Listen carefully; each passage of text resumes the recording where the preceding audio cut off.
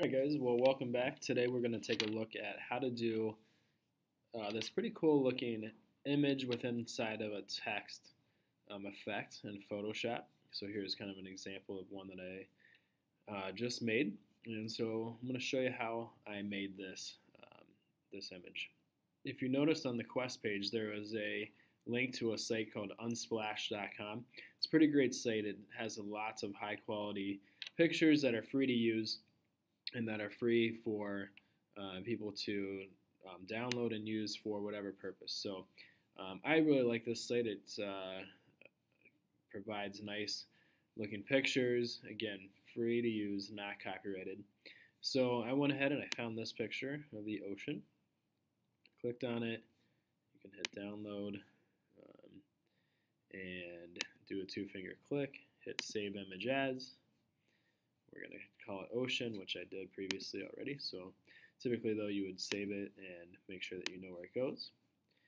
We're going to go back to Photoshop then, and we're going to go ahead and close this one first actually. And we're going to open up, again by going File, Open, and we're going to choose our picture of the ocean.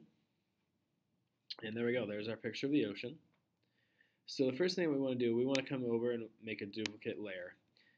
This often is going to be one of the first steps that you do, is make a duplicate layer of your picture. And just a lot of different techniques and effects. It's usually the first thing. We want to make sure we always kind of have a layer that's our normal background, the picture that we started with, just in case, so we can always get back to that if we need to. From here then, once we've got our background copy, and you'll see we've got this new layer over here. We're going to come down here and we're going to click on this button. So it's kind of like circle, maybe half circle. It's called the new fill or adjustment layer. So we're going to click on that and we're going to hit solid color. From here we actually want to choose a white solid color. So we'll go ahead and choose that white, hit OK. And then you see it kind of changed. It made it all just white. Obviously, that's not what we're looking for. So we want to take this layer that we now have. It's called a Color Fill 1 layer. And we want to drop it underneath that layer. What's going to happen then, this is going to be kind of our background layer that's going to show through. We chose white initially because that's going to be the layer, the color that we're going to see on the edges of our picture. Once we've got that done and we've dropped it back down, we're going to go ahead and click back on our top layer now, the background copy. We should see our picture of our ocean there. And we're going to come over and click on our text button. From here now we can come over and we can choose some text to type in. Initially, mine was red.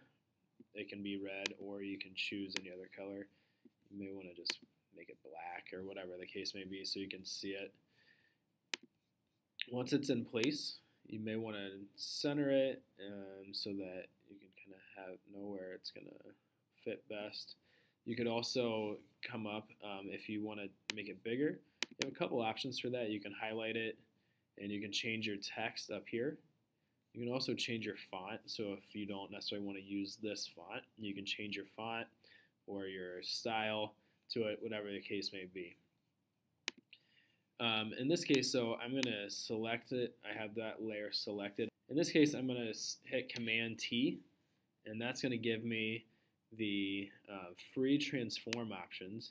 And I'm going to actually just kind of pull it up and kind of make it fill this section this way. That'll make it a little bit easier to work with. Once I'm done, I've got it so that it's basically filling this space as much as I want. I'm going to hit the check mark. So now I've got my ocean. I've got the background copy here. Again, though, what I want to do, I want to put this ocean layer underneath the background copy. Initially, it's going to make it so that it disappears. We're not going to be able to see our text. But that's fine. That's what we wanted to do. Click back on the top layer again, now the background copy. And over here, there's this little, it looks like maybe 3 lines with a drop down arrow. I'm going to click on that button and I'm going to hit Create Clipping Mask. And when I do that, it's going to clip out everything except for where that text was over top of my picture. Everything else got clipped out, and it now leaves this white background, which is what we set here with this color fill. From here, I can still move. If I move, oops, I'm on this one. I can move that around, or if I click on the text, I can move my text around, and I can kind of get a different view of the ocean there. And I can move the background around actually as well. You can see that is moving, and I can find kind of a cooler look to it. Maybe there's a nice wave or something that I want to use. Okay. So you can kind of still move things around and kind of set it so that you get the look that you're looking for. From here, though, we still have some other options that we can do with it. If I click back on my text layer and I do a double click on it, I can choose a stroke. And what this is going to do is it's going to make it so that I can change the color. So maybe I want to put this blue outline around my text. So you can choose a color, and you can choose the size of the outline. So I can make it very thick, which is going to just fill the whole thing in, or skinny, which will make it so not so much, right? So I'm going to just kind of like that 6 pixel outline to it. Hit OK.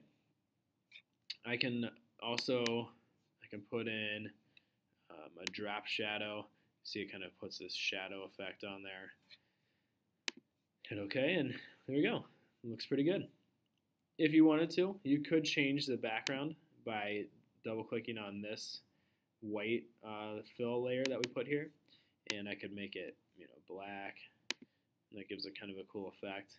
Takes out my shadowing effect, but it makes it kind of look pretty cool as well. So I can do that. I can leave it white, whatever the case may be, whatever I want to do with that. And then if I kind of changed it around, I can still crop it. Oops. I can still crop it. And I can kind of bring this in and make it nice and tight if that's what I am looking for. Hit the check mark at the top, and there we go. And makes it nice and clean. Gives it kind of a clean look to it. Okay, very good. So you guys can go ahead and try that. See if you can make that. Once you're done, hit Save As. Change your format to a JPEG, and that'll save it as a picture. If you want to still work on it, make sure you leave it as a Photoshop. But once you're done, save it as a JPEG, and then you can post it onto our class page. Right, good luck with that, guys.